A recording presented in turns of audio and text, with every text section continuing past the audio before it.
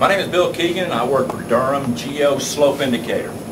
This is our S500 master panel. I will briefly show you the operation and the functionality of this panel. Later I will also explain the way you hook it up and also how you attach an add-on panel or an S502. The S500 is used for permeability and triaxial testing. It does saturation in 10 to the minus 4 and slower rates. The main panel has an air supply, master air supply. It has controls to control the regulators to the burettes.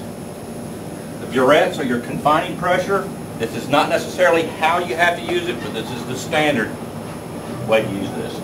This will be your confining pressure or your cell pressure, your head, which is on the bottom of the cell, your tail, which is on the top of the cell. These are controlled by your pressure, auto load, bridge, and I'll explain these in a second. You can select either a burette or pipette. Normally on the confining pressure you go to burette because the volume is not necessarily interesting. The head and tail will be on pipette once you start saturating your sample or doing your permeability or your traction testing. You can fill the burettes through the water drain on each burette, and you can shut off access to the cells with this bottom valve. I'm going to go over the master section of the panel. The add-on panel or the S502 does not have this section because you will be utilizing this to operate the other two slave panels or add-on panels if you have them. You have a selection valve for your different regulators.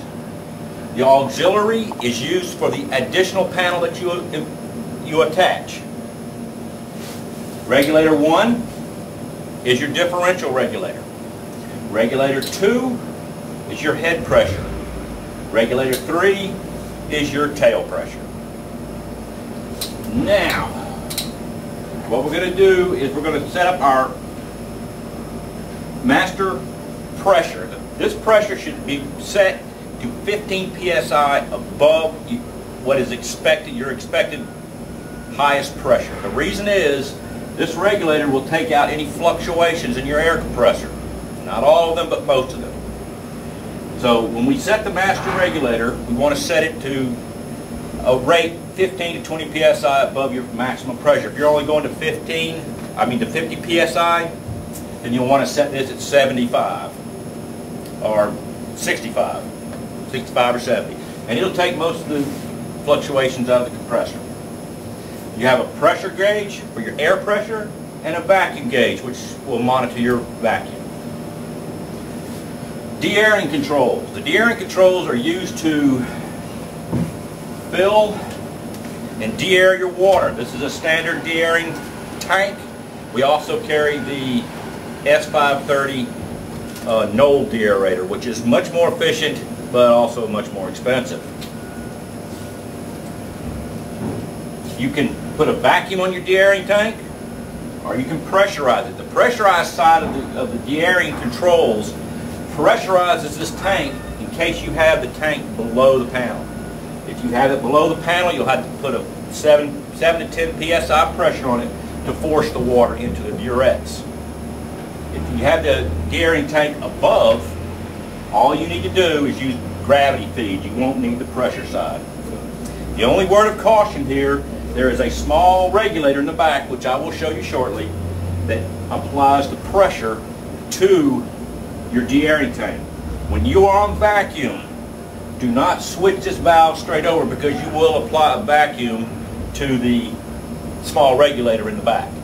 And in that case, you will damage the diaphragm.